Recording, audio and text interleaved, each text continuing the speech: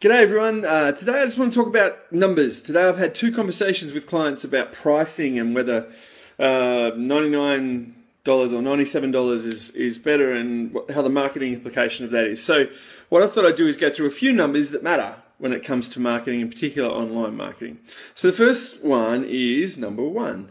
Number one is the best number, right? It's the top number, it's numero uno. It's good to have a single number. It's good to have a single thing, the one thing that you need to know, the one travel destination you have to see before you die, the one whatever. Okay, so one is important. Two is good. It's good to have a choice of two different things, but there has to be a significant difference between option A and option B. Something better, something cheaper, something better value, something worse, potentially. So two things, as long as they differ, the marketing works really well through that. Three, the rule of threes works really well in terms of, like, a lot of people think in threes. I know I certainly think in threes, and I write in threes too. So I'll write a paragraph with three different options, two commas, that type of thing, is pretty prevalent in a lot of us. But in terms of design, the rule of three is something that's really easy for our brain to deal with as well. So, you know, in a picture you might have, on Instagram perhaps, you might have a beautiful image behind it, and headline up the top, headline down the bottom, and the main image in the middle. So that rule of three is something that our brain loves and is easy for us to process.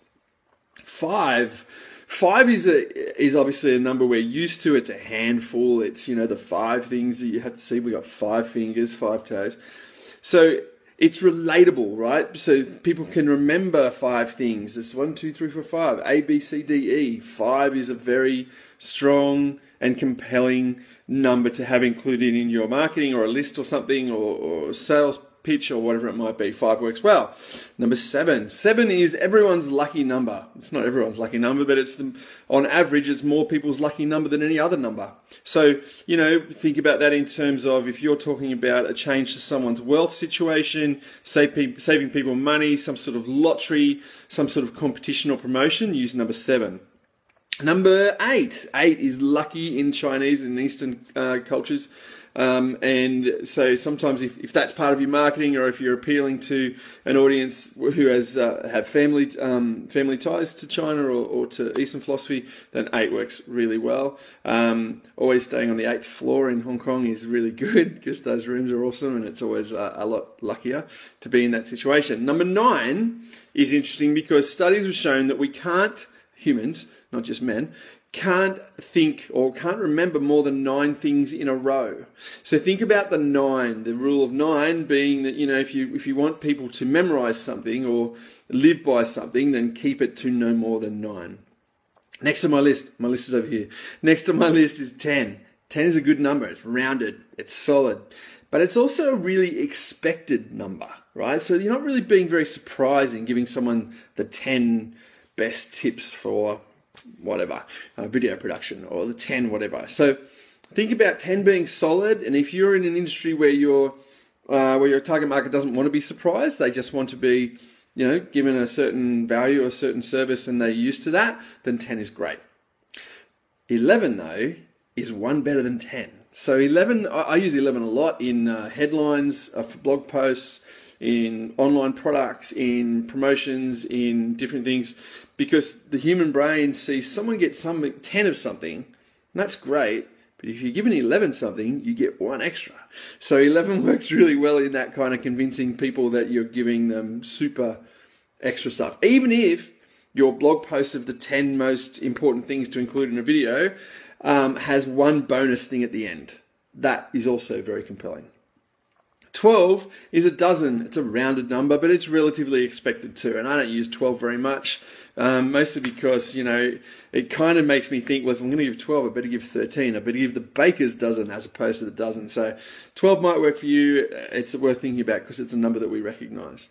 17 tests really well in terms of blog posts or headlines or lists or different things, as well as choices in a checklist, something like that. Online, 17 works really well, as does 21, as does 27. Don't ask me why. We tested a lot of these things when I was with some other brands, and these things came back a lot. 11, 17, 21, and 27 all worked quite well to get people compelled and engaged in something.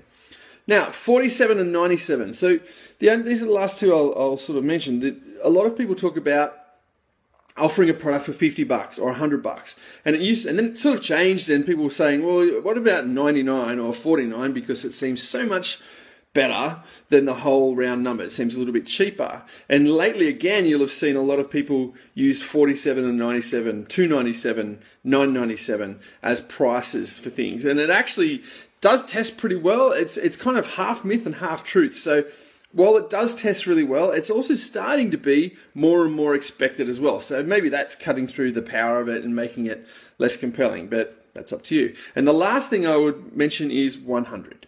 100 is great, right? I give someone 100 of something, then that's awesome. Whether that's $100 or 100 lists on a thing, I'm knocking over stuff, sorry, 100 things on a list or whatever, then that's great.